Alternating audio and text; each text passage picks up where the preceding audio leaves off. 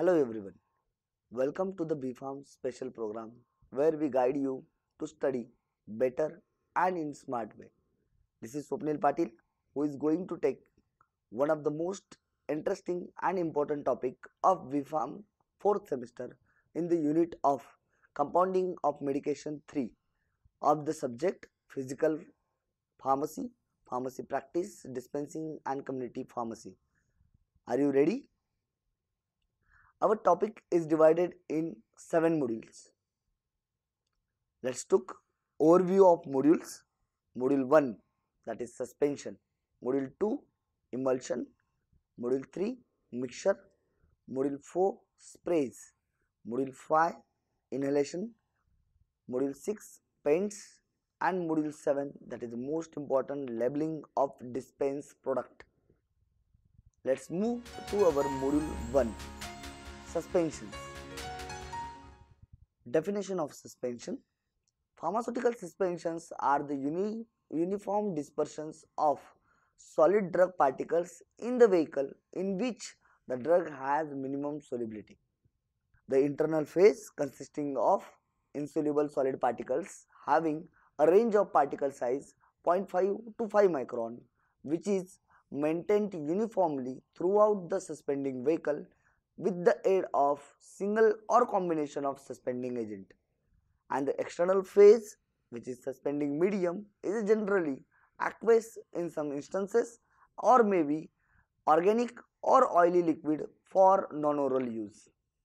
Particle size of the drugs may vary from one formulation to the another formulation depending on the physicochemical characteristics of the drug and the rheological properties of the formulation. Now friends, we will move towards classification of pharmaceutical suspensions. How you will going to classify that suspension system based on general classes like oral suspension, externally applied suspension, parenteral suspension, based on proportion of solid particles, that is dilute suspension and concentrated suspension. In dilute suspension 2 to 10% weight by volume solid content is there, while in concentrated suspension 50% weight by volume solid content is there. Then another category of classification of suspension is based on electrokinetic nature of solid particles, that is flocculated suspension and deflocculated suspension. Another one of the good method of classification is based on size of solid particle, that is colloidal suspension, which is having size less than 1 micron, while coarse suspension, which is having size more than 1 micron, while nano suspension, in which it is 10 nanogram. All these are classes of suspension. Now friends, let's move towards reasons behind the formulation of pharmaceutical suspension. First important reason is insoluble nature of drug in the delivery vehicle. Second, to enhance the stability of drug candidate. Third, to mask the bitter taste of the drug candidate. To achieve control or sustained drug release profile. What are the examples of pharmaceutical suspensions? The main examples comes like antacid oral suspension, dry powders for oral suspension, antibiotics, in which analgesic for oral suspension, anthelmintic for oral suspension, antifungal category for the oral suspension. What are the advantages? First advantage of suspension, it can improve the chemical stability of certain drugs, example procaine penicillin G. Second advantage, drug in suspension exhibits higher rate of bioavailability than other dosage form, and bioavailability is in the following order, that is solution are more bioavailable than the suspension, which are more bioavailable than the capsule, while capsules are more bioavailable than the tablet. Third most important advantage, that is duration and onset of action can be controlled, example protamine zinc insulin suspension.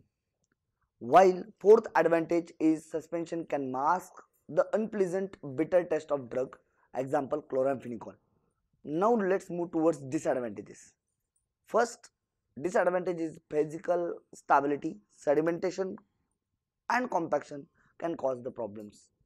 Second disadvantage, it is the bulky, Hence, sufficient care must be taken during the handling and transport. Third disadvantage, it is difficult to formulate, while fourth one is uniform and accurate dose cannot be achieved unless suspensions are packed in unit dosage form. These are all about advantages, disadvantages. Now friends, we will move towards the formulation ingredients with their examples used in suspension. Mainly in suspension, the excipients and drug candidate is there. Drug candidate should be insoluble in vehicle, while some excipients, most important excipients like as mentioned, suspending agent, acacia, carboxymethyl cellulose sodium, while wetting agents, polysorbate 80, acacia, tragacanth, alginate, while preservatives like propylene glycol, benzalkonium chloride, antioxidants like ascorbic acid, tocopherols. Some sweetening agents are also added in order to give the sweetening property like sucrose, mannitol, dextrose, while for adjusting the pH, buffers are added like citric acid is the most preferable used to stabilize the pH of suspension between 3.5 to 5.5, while acetate are used in percentage of 1 to 2%, while citrates in 1 to 5%, while phosphates in 0.8 to 2%, while flavoring agents like raspberry, pineapple and bubblegum, those are used, while coloring agents like white, titanium dioxide, blue brilliant blue, while indigo carmine, these are the dyes associated with the coloring agents. Vehicles used in suspensions are the aqueous distilled water or non-aqueous vehicles, that is mainly for the topical purpose. This is all about the suspensions and details of suspensions. Now let's move towards the module 2, that is emulsion. An emulsion is a mixture of two or more liquids that are normally immiscible, like it is unmixable or unblendable. So emulsions are the part of more general class of two-phase systems of matter called colloids. Although the terms colloid and emulsion are sometimes used interchangeably, emulsion should be used when both phases are dispersed phase and continuous one. Both are liquids. In an emulsion, one liquid, the dispersed phase is dispersed in another phase, that is continuous phase. For example, emulsions includes like milk and some cutting fluids for the metal working. The word emulsion comes from a Latin word that is for to milk, as a milk is an emulsion of fat and water along with other components. Two liquids can form different types of emulsions. As an example, oil and water can form first an oil in water emulsion, whereas the oil is the dispersed phase and water is the dispersion medium. Lipoproteins as implemented by and complex living organisms is the one of the example of this category. While second example, they can form water in oil emulsion, wherein water is the dispersed phase and oil is the external phase, that is continuous phase. Multiple emulsions are also possible, including a water in oil in water emulsion, while another type of category, that is oil in water in oil emulsion. Let's move towards the classification of emulsions.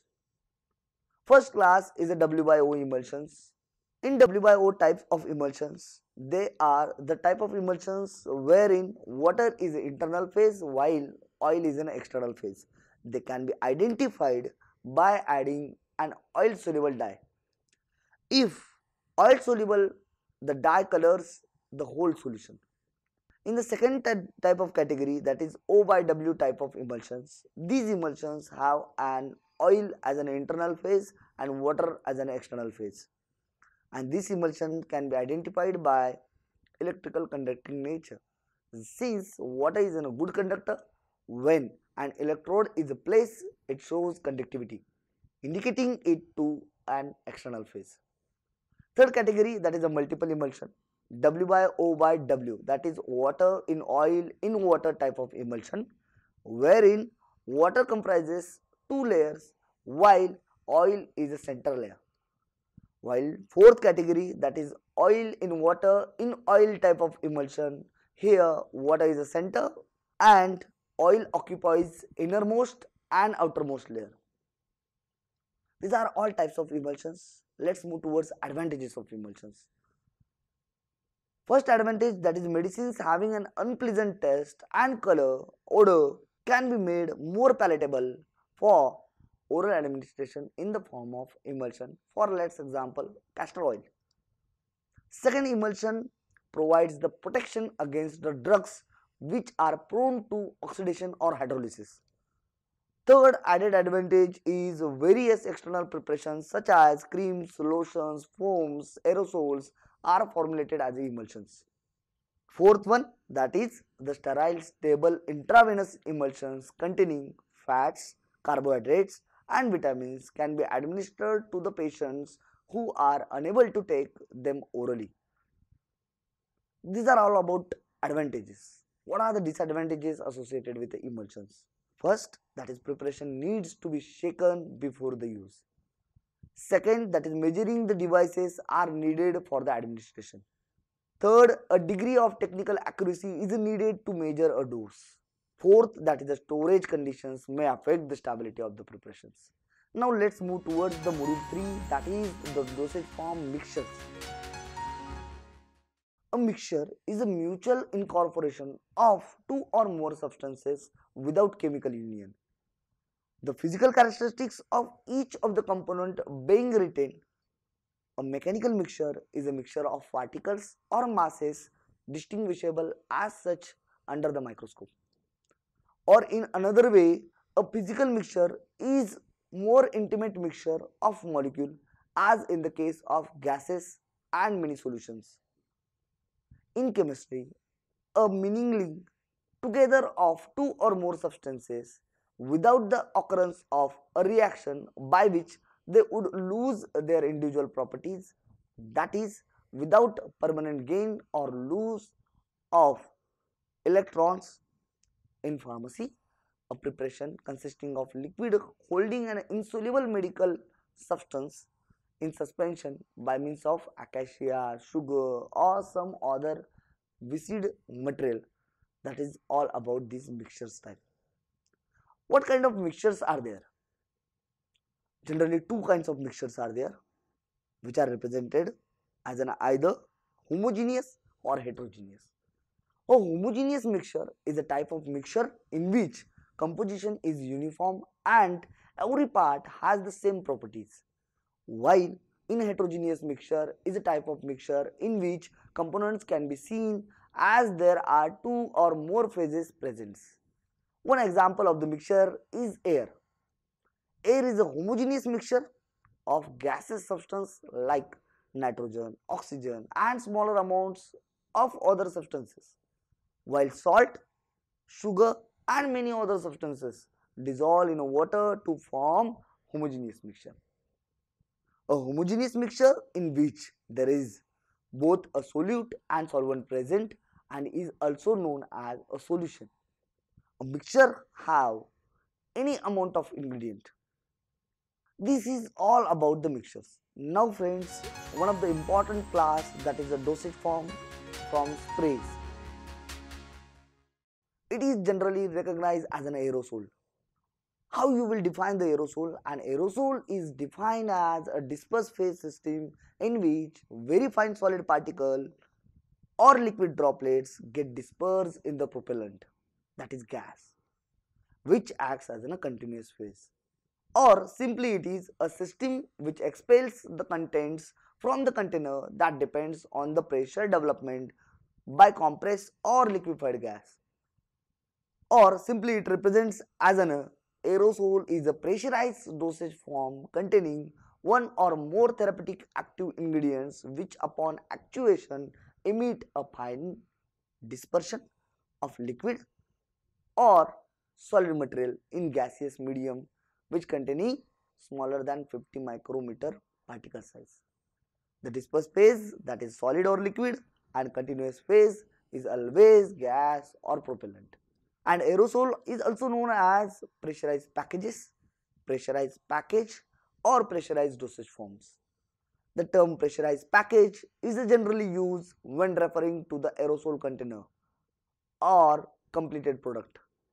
Pressure is developed to a aerosol system through a use of one or more liquefied or gaseous propellant. Advantage: main advantage, that is the required quantity of content can be easily withdrawn from the package without contamination or exposure of the remaining material. Aerosols are easy and convenient to apply and can be administered without the help of others. Main is the onset of action is very fast as compared to other dosage form because the medicament is directly applied to the affected area or part. The dispersion of the medicament is very good. Due to the close packaging of aerosols, there is no manual or direct contact with the medicament. Aerosol form can avoid decomposition or inactivation of the drug by the pH or enzymatic action of the stomach or intestine, and also can avoid the first pass metabolism. A specific amount of dose or drug can be removed from the container without contamination of remaining contents. That is the biggest advantage. Stability can be enhanced for those substances adversely affected by atmospheric oxygen or moisture. Hydrolysis of the medicament can be prevented since propellant do not contain any water. Oxidation is prevented as no air is present in the container. Sterility can be maintained because no microorganisms can enter even when wall is open. The meter valve can release the contents in the controlled and uniform manner. The aerosol containers protects the photosensitive medicaments except clear glass containers. For the inhalation purpose, a fine mist of the drug is produced. The rapid volatilization of the propellant provides a cooling, refreshing effect. Formulation of aerosol and maintaining wall control, the physical form and the particle size of the emitted product may be controlled by this. Irritations can be reduced by application of topical aerosol medication in a uniform thin layer to the skin without touching the affected area. Now let's move towards the disadvantages of aerosol system. Main disadvantage, it is what? These are the cost effective. Disposal of empty aerosol containers are difficult due to the volatility of the propellants can irritate the injured skin. Some individuals may be sensitive to the propellants and who use an inhalation aerosol. The fluorinated hydrocarbons may cause toxic effect on rapid and repeated use of the aerosol product. Aerosol packets must be kept away from the temperature and fire because it may develop high pressure inside the container that lead to the explosion. If the drug is not soluble in the propellant, the formulation is difficult to make. Sometimes propellant may cause toxic reactions if the therapy is continued for the long period of time. This is mainly related with advantages, disadvantages of aerosolic system. Now friends, we will move towards the next module, that is module 5, inhalations. The drawing of air or other substances into the lungs, it is the inhalation type delivery. The drawing of an aerosolized drug into the lungs with the breath. Any drug or solution of drug administered as by means of nebulizers or aerosols by the nasal or oral respiratory route, it is the dosage form, that is inhalation type. What are the characteristics of inhalation type dosage form? It is also known as aerosol inhalation, that is pressurized dosage form, or meter dose inhalers administered by the nasal or oral respiratory route. Let's talk about some advantages of inhalations. Local action or bronchial tree is the target site. Rapid action, it is the main advantage. No first pass metabolism. This is again biggest advantage. Ability to precisely target the disease area. While some disadvantages are also associated with the inhalations, that is inaccurate in dosage intake. difficult to handle, while those are inexpensive. Now friends, let's move towards the another interesting module, that is paints. Paints are the liquids for the application to the skin or mucosa, usually with the soft brush. Skin paints often have a volatile solvent that evaporates quickly to leave a dry and resinous film of the medicament, while throat paints are more viscous due to the high content of glycerin, which being sticky adheres to the affected site and prolongs the action of medicament. What are the examples associated with the paints? That is the leak air, iodine throat paints, glim, iodine potassium throat paints, coral type, that is tannic acid throat paints, new force, that is clotrimazole mouth paint, candid clotrimazole mouth paints. These are all about the paints example. Now we will move towards interesting module, that is labeling of dispensed product. As such, the module says title about the label. What is meant by label? Label means a display of printed information which is securely affixed to the containers and primarily packaging containing the medications. Label should provide the patient with all necessary information for appropriate use of medicine.